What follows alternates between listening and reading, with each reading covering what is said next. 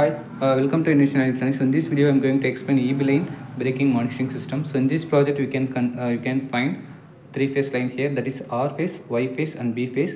If the line is braking, the system will automatically identify and sending data to the server. Okay, so here I used the blink server also. And one more thing, if the line is braking, suddenly the AC output automatically getting disconnected. Okay, that's why I added one light here, that is a 230 volt AC light here. Okay, here we can see the data through blink app. Okay, so this is the blink app we are used to here. So now we can find that is a offline means the project getting off state, that's why it's showing offline.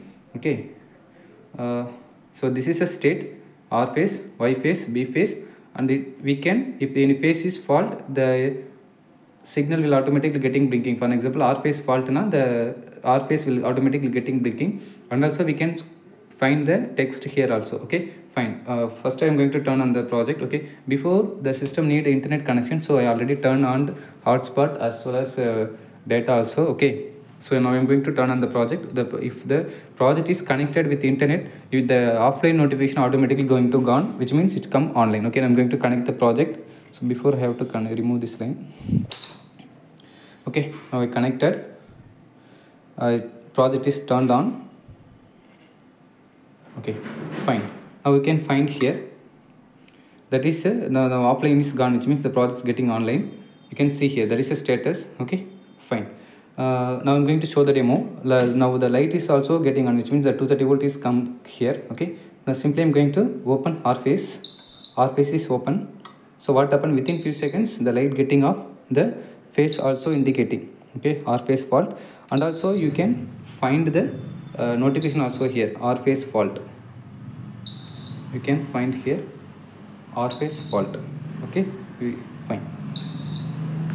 If the fault is resolved, the system will automatically turn on itself. Okay, I am connected R phase, so the notification also getting off and the load also getting on. I am going to open the B phase, sorry, Y phase.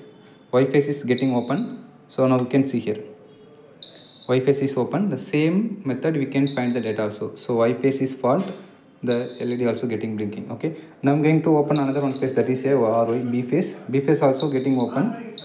So you can find here. So both phase are fault. Okay, so you can find Y phase fault and B phase fault.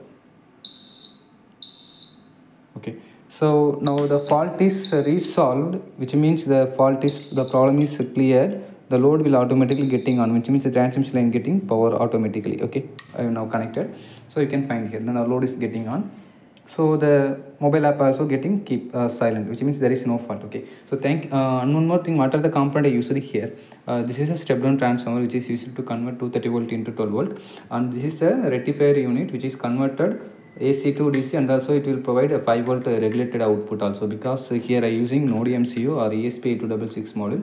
So this model required only 5 volt, so which 5 volt will provide by using this kind of model. Okay, and this is a relay. This relay used to turn on the power supply. This is the load.